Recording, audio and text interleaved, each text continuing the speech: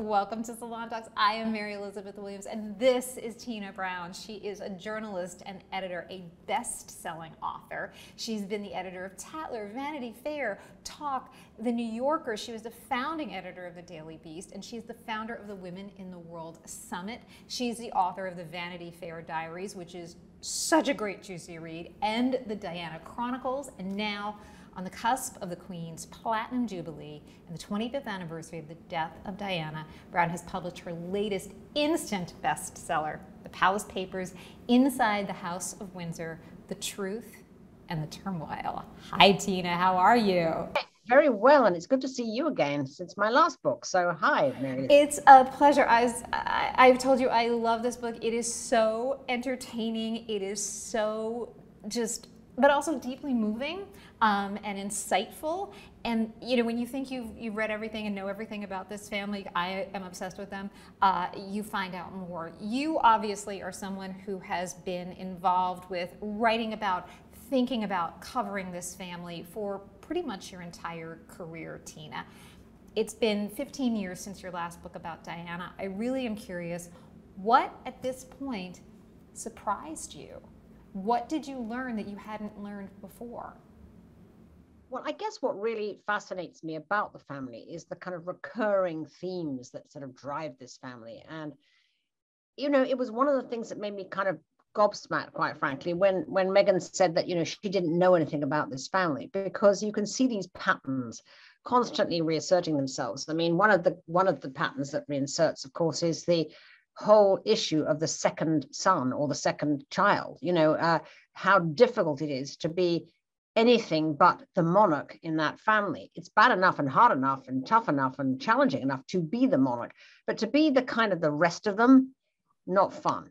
And I guess what really surprised me in a sense was just how difficult it really is, you know, how sort of the grind of that royal duty thing, the fact that they never feel they have enough money because they're living on the sovereign grant, usually of about 250,000 a year in a palace. But at the same time, you know, they can't leave that place. They can't have their own lives, really. They have to be perfect all the time without the kind of rewards. It's really a kind of not a fun existence, really. I mean, there are a lot of privilege, let's make no mistake about it. Cry me a river, in the sense that, you know, they live very nicely, etc. But they have no freedom, really. And freedom in the end is the most precious thing of all. You describe it very aptly as all status, no quo. And I think a lot of us don't understand that, and you certainly seem to indicate that Meghan did not understand that. This is also something that other members of the family have butt up against. Prince Edward, you describe that as well, where if you are one of the quote-unquote lesser royals, it is all status and no quo. You are supposed to not use your royalty as a platform. You're just supposed to somehow, I don't know, magically be rich or something. And there are so many restrictions. You can't just, Meghan suddenly can't be accepting gifts. She can't be accepting gift bags. She can't get the swag anymore. But she also kind of can't work. What do we not understand about that life? What do you think Meghan didn't understand about what the restrictions are and what the expectations are? Well, I think the first thing she didn't really understand is that as big as she was getting on the world stage, and she got bigger and bigger, and she wanted that, she wanted to be a very famous, celebrated woman. All her life she had wanted that. But once she entered the royal family, it is a bit like a secular version of taking the veil. As big as she got on the outside, she had to kind of shrink down on the inside to fit herself into this tight glove of the royal family and not have a voice of her own. That was the thing that really she just could not accept, that she didn't have a voice of their own, because the role of one of the members of the royal family is essentially to be scaffolding. You're scaffolding on which, you know, for the sovereign, essentially. You are not supposed to have your own point of view. You are a representational figure who goes out representing the royal family and doesn't have a point of view about, you know, anything really. I mean, after 70 years of being on the throne, we don't know anything about what the Queen thinks about anything. We know a whole lot about what Charles thinks, which has got him a lot of criticism in the past, but he's going to have to really dial that back, of course, when he does become king. And, you know, frankly, every time one of the younger ones or the other ones makes an opinion, it becomes a controversy that everybody ends up, apologizing for the next sort of 6 months. So that she found, I think, the most untenable thing, the kind of repression of herself into this structure of monarchy. Very hard thing to do unless you've really signed up for it, bought into it, and probably enter it at a younger, less formed phase, because Meghan was 36, with a fully formed career, woman with a very big career, who herself had already, she'd earned her own living since the age of 21. She suddenly was dependent on her husband, which she'd never really been since she left home. And frankly, a husband who was dependent on the bank of dad, his, Charles, and dependent on Granny, the Queen, for a roof over his head. It's like, well, we have nowhere to live, or which one of the palaces, the sort of minor houses, as it were, in the palace estate can we live in? This is like very disempowering if you are, a woman of independence. Right, and if this is not something that you know how to necessarily finesse, and being this independent person, being an outsider, and also, as you point out, coming into this family at a moment that was not optimal for someone who was biracial, who was American, who was divorced, at a moment when the British public was not necessarily receptive to someone like that, was truly, truly difficult. But also, she was not someone who was prepared to figure out how to play that system. I mean, I think actually it was all difficult. Yes. I mean, the British press are very difficult to handle because they are extremely iconoclastic, snarky, invasive, all of the things that, that she did experience. And the family, look, there's only 8% diversity in the palace. And certainly she must have felt very much alone. There was no one who looked like Meghan in that family, or indeed very few people, at the palace itself. So those were all real problems that she had. I guess where I take issue is the fact that at the age of 36, after a big career, where she had always been known for doing her homework, she didn't do enough homework about what was going to be expected of her, because this is a big step to make, to marry into that family. And were it to go wrong, which it did, very disruptive, for everything. And there was a great deal of disappointment, really, in both the family and in the country, essentially, that someone who had been sort of embraced as being this extraordinary sort of breakthrough bride, if you like, entering the family. There was a great deal of delight that she was bringing this kind of youthfulness and diversity and all of the things that she brought into the family, that actually that it didn't work. I mean, it was a sort of painful failure, if you like, for the family as much as it was for Harry. And as you point out in the book, again and again, I think one of the recurring themes that I found really beautiful and touching in this book is this is a book that's about marriage. This is so deeply a book about marriages.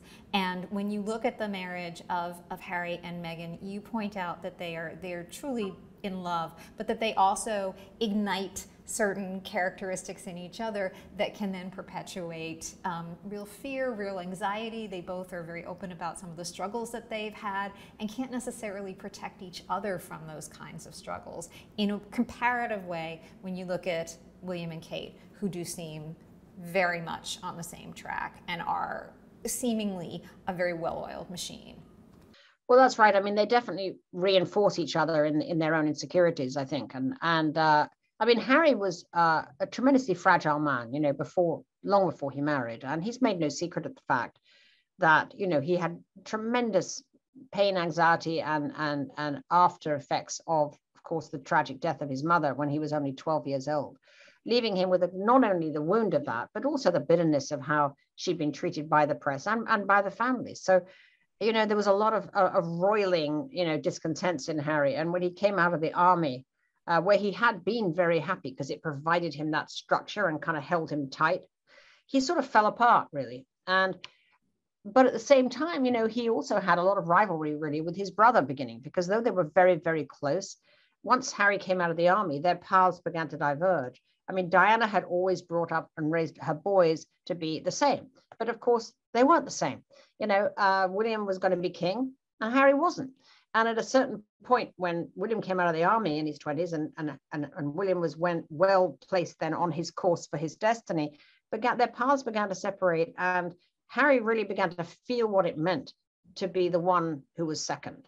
And he didn't like it at all. I mean, he felt marginalized. He felt that he had his own great gifts, and as he does, and things that he could do that he didn't feel he was being properly sort of positioned to do, and that his brother was getting all of the best sort of assignments and sort of underpinning. And actually, then he launched, his Invictus Games, which was his kind of version of the sort of wounded warrior, sort of Special Olympics for veterans. And it was an enormously successful initiative, and it's become an annually very successful initiative. And actually that gave Harry a great sense of, I can do stuff that's really big and meaningful on the global stage. I can be a global humanitarian. In a sense, I shouldn't be in this position of sort of number two who's jostling to, I'm bigger than that. And while these discontents were roiling, that's when he really met Meghan. And Meghan really reinforced his sense that he wasn't being essentially appreciated enough for his own gifts. And that became a very sort of us against the world kind of team. And it was unfortunate that it became a bitter one, actually, because they felt that together that they just weren't being given the platform that they wanted. But it did ignore the reality of the fact that, Harry isn't going to be king. And everything from the allocation of budget to the, the kinds of appearances and stuff you're booked to do are obviously going to be second dibs. I mean, they just are. Actually, the Queen was, I think, extremely supportive and imaginative of the things that she offered Meghan. I mean, she offered her vice chairmanship of the vice presidency of the Commonwealth, the Queen's Commonwealth Trust, which is a huge thing for the Queen to do, because the Queen's, passion all her life has been the Commonwealth. And she really saw how Meghan and Harry could be, the Sussexes could become the face of, the Commonwealth in her stead. And that was a great sort of both a compliment to Meghan and belief in her, because she'd shown herself to be extraordinarily good in these public engagements. I mean, there was ever no criticism of how Meghan comported herself in these public engagements. She was actually terrific at it. Some would argue too good at it, which is what Harry felt, that there was jealousy about how good she was at it. But the Queen also offered her, made her the patron of the National Theatre, which was also something the Queen had done, all of her life. And it was a very big compliment to give that, one of her prized patronages, to Meghan, and of course a wonderfully fitting one, as Meghan was, an actor and cared passionately about the arts. So I actually think that Meghan perhaps underestimated what an amazing opportunity she'd been given, really, to shine in this particular way. And I think it's really ultimately it was about the lack of financing for it. I mean, she felt that there were much bigger, that the Netflix kind of entertainment deals and so on was something that she did not want to turn up. I mean, the fact was that, that they wanted both, essentially. They wanted to be able to do these royal things, but also to get major deals, in entertainment. And there was this constant tension of that, because it isn't really possible it's not possible to do that and be a member of the royal family, because the whole position of the palace is, and I think it's right, is you can't, ultimately you're being leveraged for your royal position. You're only being asked to do these things because you are a royal prince or princess. And that means you're leveraging the crown. And there's a conflict of interest. I mean, it's very much like politics. I mean, politicians can't just take major deals and things. It's a conflict of interest. And they wouldn't see that, the Sussexes. They really wanted both, and they were determined to have both. And at the end, of course, they were so vehement that they wanted both that it became an either or situation. And the truth is, you never offer the Queen an ultimatum. If you say to the Queen either or, the Queen will say, well, in that case, I suggest you do all. Right. Which is sort of what happened, right, in Mexico. Right, because she's the Queen. And yet when you look at what they have, where they are now in this moment, it does seem that there is a path for them of maybe a happier life for them as a family in California. But when we think of royal siblings and how badly it can go, of course I have to think of Andrew, the Queen's supposed favorite son, and what happened there. You obviously go into that in the book as well. And one of the things that I thought just it typified it so beautifully was you used the word the Dunning-Kruger effect for him. It seems that he still does not get it, Tina, that he still believes that he can come back from this. What is going on there, Tina, and what realistically will happen? Well, I mean, honestly, Andrew hasn't got the memo that he's cancelled. He is cancelled, big time. I mean, the Queen could not have made it more clear when she stripped him of all of his military honors. I mean, he was first of all banned, sort of taken out of public life completely after the whole fiasco when he sat down, and did the Emily Maitlis interview. And then, of course, when Virginia Giuffre's allegations were, it was such an appalling allegation of sexual assault. He simply doesn't understand that this just puts him out forever, frankly. And the Queen tried to make that point by stripping him of all of his military assignments, which he had really, really wanted to keep for obvious reasons. And that was a very painful thing for her. She had to cancel her own son, but she did. But didn't mean it didn't cause her enormous sadness, because, he is very close to her. And of course, recently at the memorial in April for Prince Philip, everyone was aghast to see her walking down the aisle of the church on the arm of Andrew. Now, that apparently wasn't supposed to happen at all. Andrew was supposed to hand her off at the church door to the dean. But instead, he sort of thrust himself into the cameras to do this with the Queen, which was a horrible optics for the Queen. But as far as Andrew considered, that was actually great optics for him.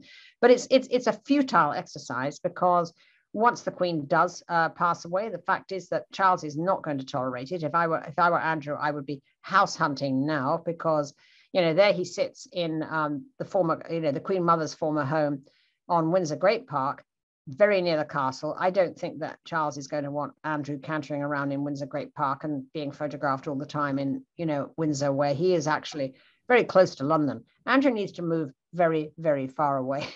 Yeah. In other eras, Andrew would have been banished to the Scottish borders. And I don't quite know how you stash away a healthy 61-year-old who doesn't want to be stashed, but they have an issue with Andrew. Yeah, that's not going to go away. And you allude to the fact that there inevitably will be a change coming sooner rather than later. Elizabeth has been on the throne for 70 years. She's the third longest reigning monarch in world history. What happens when that moment comes, when there is a change? What does this look like? There are people who have forever been saying, why do we even still have a monarchy? We have former colonies in the Caribbean who are petitioning to end their relationship with the crown. What happens, assuming that the day is coming soon when there is a King Charles? Well, it's going to be the most seismic moment in English history. It's going to be a huge moment in the national sort of consciousness when she does go. As you say rightly, there are people, 3 generations have seen her face on the money, and she's always been there. And she's, when she's gone, it will feel like a massive identity crisis. But, there isn't a great movement in England to get rid of the monarchy. The monarchy at the moment, unless something major happens, which does constantly and could really change things. It's a volatile world we live in now, so it's not a given. But people are attached to the monarchy as the link to their history in England, their national identity, pride, a sense that if you don't have the monarchy, is England any bigger for losing it? The answer is no. If there's no monarchy in England, a massive piece of English kind of appeal, if you like, has been further diminished certainly for overseas, for a sense that the country shrunk again, without it. So that I don't think is a big movement. I do think it's going to be very hard though for Charles, because there's no particular sort of interest in Charles from the younger generation. He will be a transitional monarch. He's already 73. His role really is going to have to kind of try to modernize and get things in shape, for William. And what kind of monarchy will it be for William? And, William and Kate are a much more sort of low-key, relatable sort of, impact in the world. They're popular, very popular in the UK, but people aren't, I think they're going to have to work hard to sort of retain the interest and and give the sort of gravitas and stature to the institution, which the Queen has given. I mean, no one can match her for gravitas. I mean, her first prime minister she knew was Winston Churchill. And, I mean, the rings of history around the Queen are so incredible that, she represents the nation's, modern history. So that obviously will never be true of her successors, of Charles or of William. I actually think Charles will be a good sort of transitional king. I mean, he did have all of these passions of long ago, which have turned out to be very important ones, namely, his care for the environment, his concerns about climate change, his passion for organic farming, all the things that he was mocked for in decades past now suddenly seem absolutely relevant. So it couldn't be a better moment for him, if you like, in terms of his own, collection of concerns and passions, kind of meeting the correct point in the national sort of acceptance. But Camilla is now popular. I mean, she's never going to be the kind of razzle dazzle beloved woman of England, but she is very much respected and liked. She's gracious, she's warm. She's been married to Charles longer now than Diana was, 20 years. She's shown that she can really do this royal role with great dignity. And so people like Camilla, but it's much more a question, I think, of how things, how they comport themselves essentially in the next few years. They've got a chance to have a good transitional monarchy. In will come William. And then it's really for William to sort of try to figure out how to be a modern king, which is not an easy challenge. Right, unprecedented, and it'll be interesting to see, because obviously Charles, his time will inevitably be very short as a man in his 70s. So it's for those of us who watch this family, we have a lot to keep watching, and I hope you keep chronicling it, Tina, because you just have a fascinating insight and view into this family. I love, love, love this book. Thank you so much for talking to me. It's very happy. It's an absolute pleasure, and again, thank you so much for your time, and congratulations on its success. It's a pleasure. Come back and talk to us anytime. Next time in the studio, though. Okay? Thank you. Yes, for sure. Bye, Tina.